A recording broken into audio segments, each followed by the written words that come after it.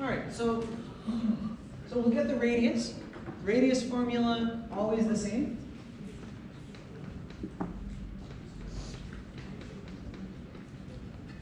We measure the distance to the origin.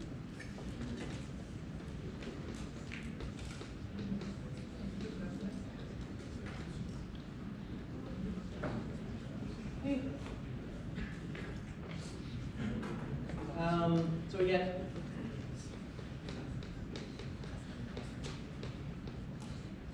a quarter, 3/4. That adds up to 1, so we get radius is 1. Sweet.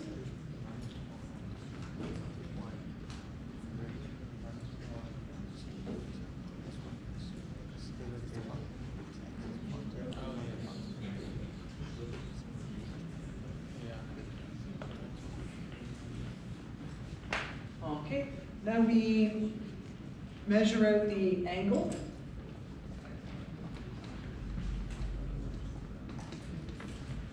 Okay, so we do tan of the opposite over the adjacent.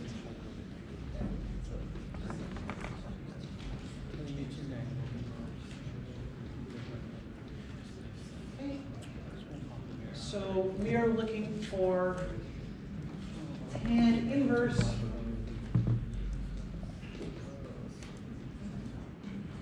root 3. What's tan inverse root 3? 35. Pi by 3? Pi by 6? Pi by something? 6? 3? 6? And 6? Is it pi by 6? Right. So this is like a tricky thing. Pi by 3 by 4.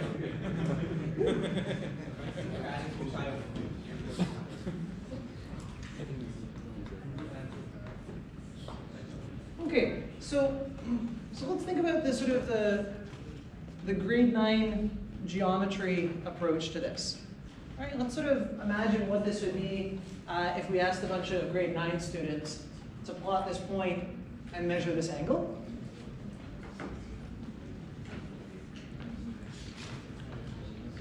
Right, so we plot something at half, and we make it go up really tall.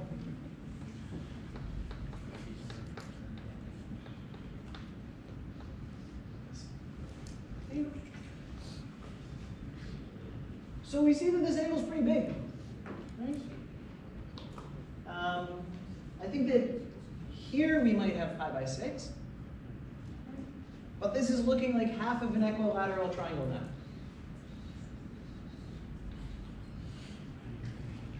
Okay, so I think we get pi by 3 here, which gives us the angle we were looking for. If we measure out this length, we get 1. Okay, so that's another way of calculating this coordinate is you say, that looks like a special triangle. Okay. Thoughts, comments there before we go on?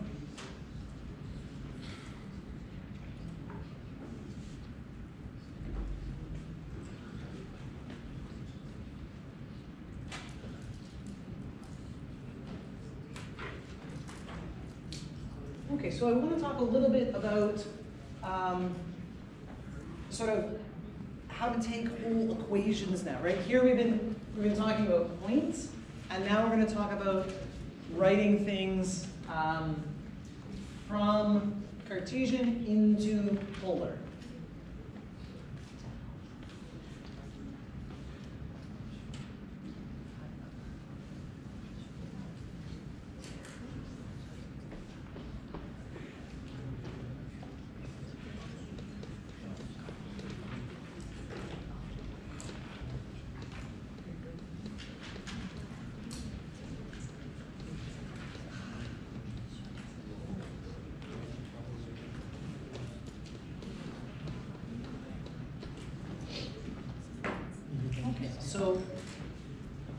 x plus y equals 1.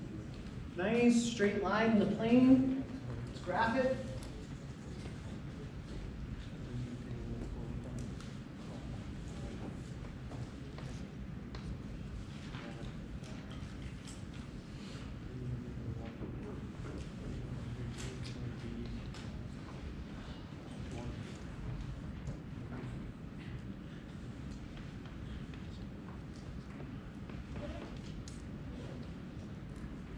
So this is in x, y coordinates.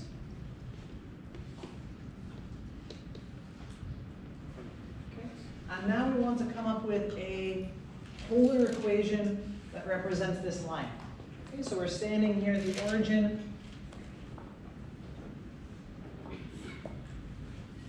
Right. We see a straight line out in front of us. And we want to measure the distance to the straight line. Okay, so imagine measuring the distance to the wall while you're rotating. Okay? So we're standing here and rotating. Okay. Before we even convert to the true religion of polar coordinates, can we notice a place where our equation should be undefined? Our polar equation will have some kind of singularity or some kind of undefined point. Right? Can we think of where that point should be before we even begin? Yeah, I see a couple hands going up. Yeah, all the way back there, yeah? Yeah, sure, yeah, that's Timmy's. Quadrant. The third quadrant? Third coordinate, or third quadrant? Yeah. 1, 2, 3. That's okay, we can have negative values there. That's cool, right? Well, when we're over here, Yeah. we'll just output negative numbers, it'll put us back there. Okay? Okay. So I do this exercise because it's funny, but it also really helps. Imagine you're looking at this wall, and you're measuring your distance to that wall. Okay? At what point does the distance become undefined? Yeah? When you're looking parallel to the wall? Yeah, when you're looking parallel to the wall. When I'm looking this way, hello, guy at the back, hello. Yeah, great. There's no more distance to that wall over there. I'm pointing fundamentally away from that wall. Okay? So our equation, whatever it is going to have some kind of singular behavior parallel to this line. What are those angles? What angle is parallel to this line?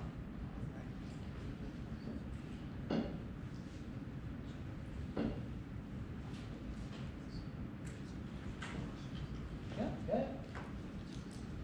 No? Just hang it out? Okay. What angle is parallel to x plus y equals 1?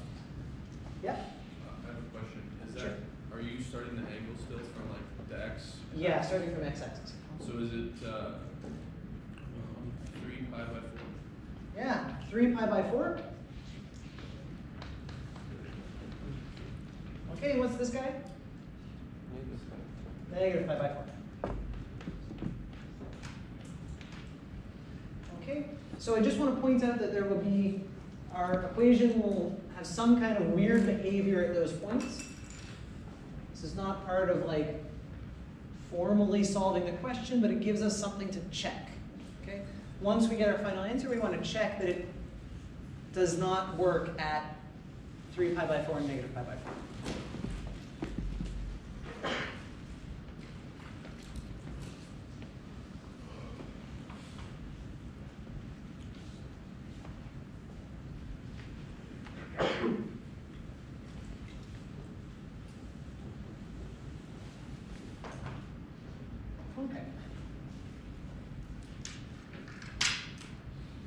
Okay, so what we do to convert between Cartesian equations and polar equations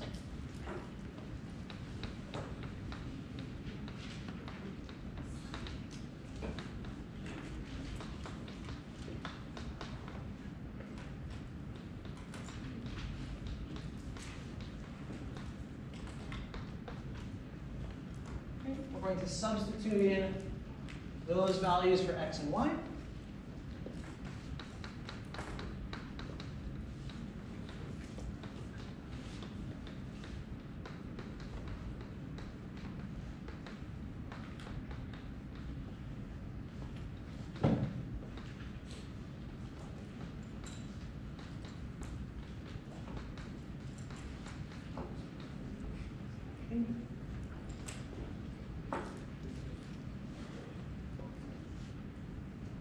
And now we want to divide both sides by cos plus sine. And this is where we have to be careful. We can't divide by 0, right? If the stuff in brackets is 0, then the division will blow up.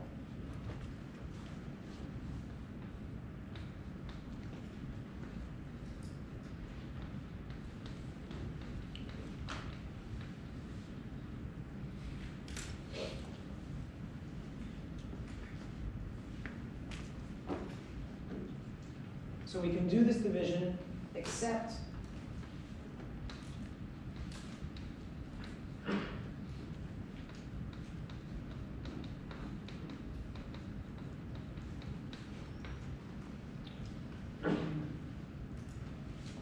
when that thing is not equal to 0. What value can I plug in to make this equal to 0?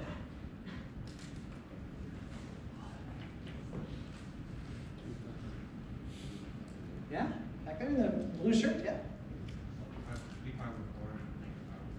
Yeah, exactly. If I plug in, all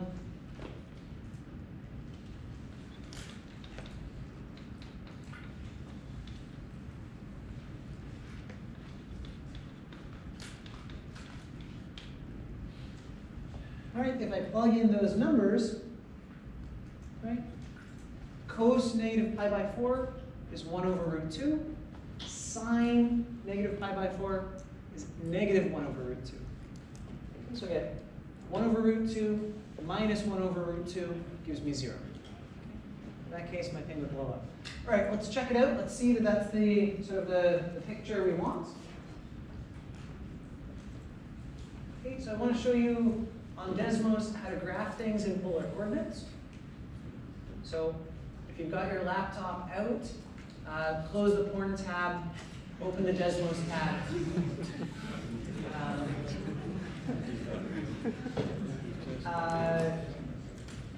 And then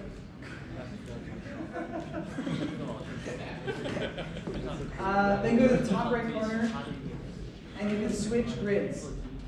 Yeah, so you can switch between polar and Cartesian. You'll go over to polar.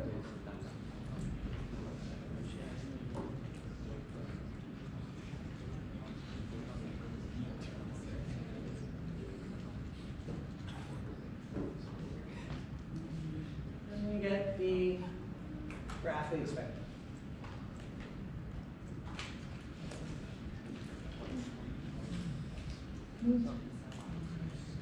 Notice what's going on. So there's an observation about this thing not being defined in the third quadrant, right? If we go into the third quadrant between pi and 3 pi by 2, notice that it still works, right? It's still the stuff over here, right? In that third quadrant, both of these functions will be negative. Right? Cos will be negative, sine will be negative. So it'll output negative numbers, and our radius will go up to here. Very neat. All right, so let's take a 10-minute break there. Well, if you've got any questions, please come on up and ask. Yeah, so come back at 2:10 for more polar action.